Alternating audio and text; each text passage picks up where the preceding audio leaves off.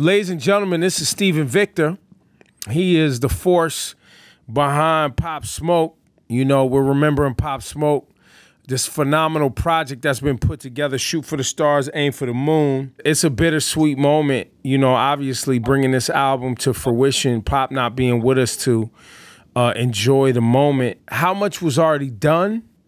And how much did you have to go back and finish? So a lot of it was done because the idea, like, it's crazy because everything was coming together the way we spoke about it. The whole idea was we were going to put out, when I spoke to Pop when we were working on the first mixtape, we were going to put out a series of mixtapes, Meet the Woo 1, Meet the Woo 2, Meet the Woo 3, however long it took to make his name a staple, you know what I'm saying? And then from there we would go to the album. So after the second mixtape, it was like, you know what I'm saying? He was making a name for himself. Dior was ringing yeah, out with the here, rocket, son. you know what I'm saying? And when he did Dior, That Christopher Walken is moving out here. Nah, thank you, Good man. Lord. So, yeah, so, you know, we only did two. We did, you know what I'm saying? So it was like, so me and Pop had spoke, like this was like in January, because, you know, he was so busy the end of the year, the end of 2019. I remember he would be in London on Monday and then in New York on Wednesday and then LA on Thursday. And I just remember, like, then this was every week. Yeah, every week is like, it was just crazy. And he was going back and forth to court. So I just remember, like, around December, he had to go to London. And then I was like, yo, when you get back, like right after the break, you know what I'm saying? You could take a vacation. Because he used to be like, yo, bro, I'm tired. I'm not used to it. This is crazy. You know what I'm saying? Like every day I'm on a plane. He's like, this can't be good for someone's body. You know what I'm saying?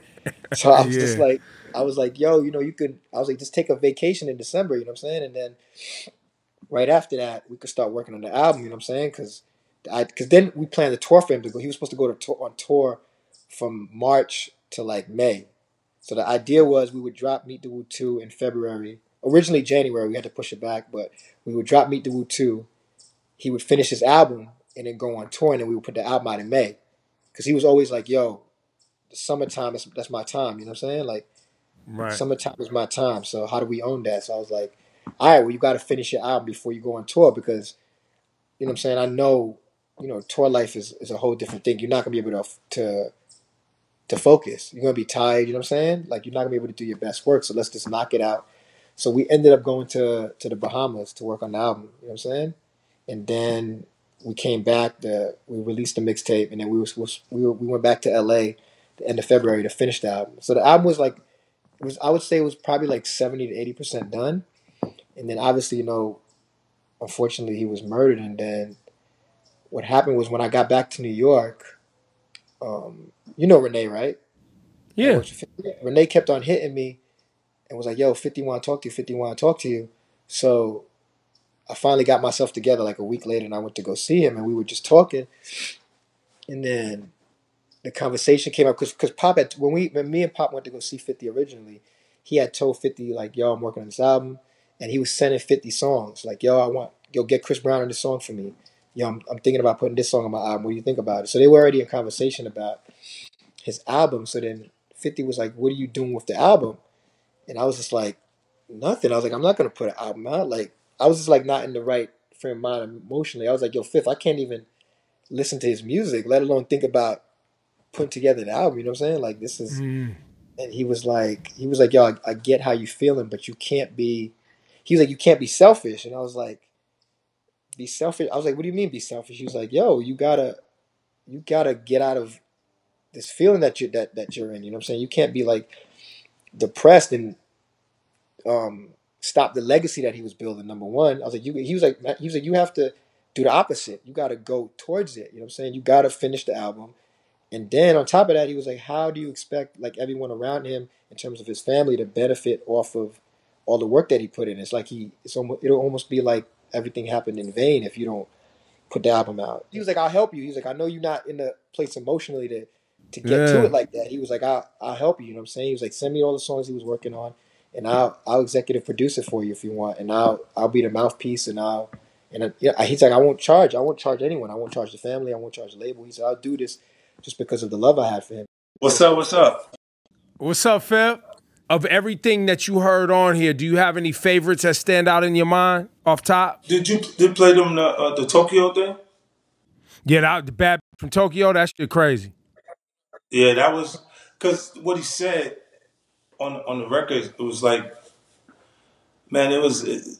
Look, I told him, Stephen, you was in the meeting the first when I'm talking to him, right? Yeah. What I told him, I said, death is of the tongue, right? I remember that. So I said, because the things we put on these records, we have to repeat them over and over, and you won't realize it, but you'll be saying it for 20 years. If the project is successful like that, you'll be, look, I'm still gonna get rich without trying. So what I'm saying to him is, I said, when you write death, write it away from you.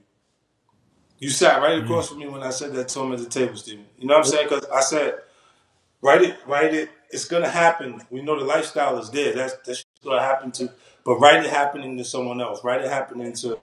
You see what I'm saying? Like, and I was saying this without even hearing his records, right? Like, you know, I feel like the gamble or the game in general is so full of heartbreaks that whoever it hurts the worst to crap out will crap out, right? So if you're gambling with the light bill money, it will be dark, right? Wow. So when you say, when people use titles for records like All or Nothing, I said you get nothing. You see what I'm saying? Like I looked at it like, yo, it's a I wouldn't use that. Like, you know what I'm saying? Like, it's one of those self-fulfilling prophecies. You put that energy out there, right? You know, and it comes back. It's That's like right. Ready to Die. Yep. You see what I'm saying? It's like Machiavelli, the Tupac records. All of these. When the guy wrote those things, I seen it happen right in front of me. You know what I mean? And then the Tokyo record, as soon as he got there, he wrote that he Bad from Tokyo. He said, look my killer in his eyes. You see what I'm saying? Like, and then he said, my man Killer beat the case, came out and got in the race.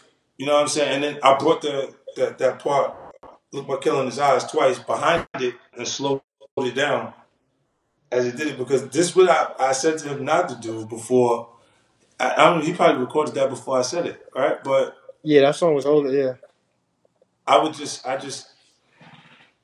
This is what I wanted. It was almost, when I played it for Steven, he was like, yo, that's polarizing that you did it like that. We glad to have you back leaning in on this Pop Smoke. I think this is a moment in hip-hop history that people should really stop and cherish, to even be able to have an individual like yourself. And I told Stephen Victor earlier, it's a bittersweet moment because we are getting this Pop Smoke music. And you're hearing this young artist from New York who is making phenomenal music, right? And then we also were able to get the compliment of you leaning in and saying, I'm gonna make sure that this gets done, and then motivating Stephen Victor and just really sealing this moment up to be as meaningful as it can for a young artist. I think it's a pivotal moment in hip hop, and it's a pivotal moment in New York hip hop specifically. You know what I mean?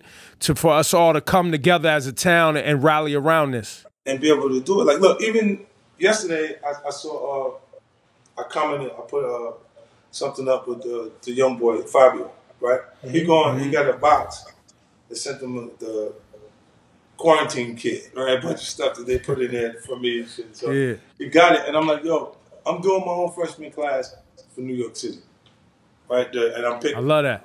And I said, they'll know when they get the box that you've been picked as a freshman. Yeah. And it's a lot of artists out there that's trying, but some of them build more consistency than others. The thing that's really interesting about Brooklyn is they're actually marketing each other. Yep. If they can figure out how to not kill each other in the process, man. You see what I'm saying? Like, because what's real is they need. I know that they genuinely start feeling like, what? You saying that I'm doing that. And they actually start to, you know what I'm saying? Because they're in the element, bro. So what I'm saying to you is when, if they can figure out how to not move on dumb, you know what I'm saying? Like, just stay focused on what they actually want to do. Because it's not necessarily the artists, it's the support cast, and they have to influence those guys. That it's not an issue for you to do that. This is our music.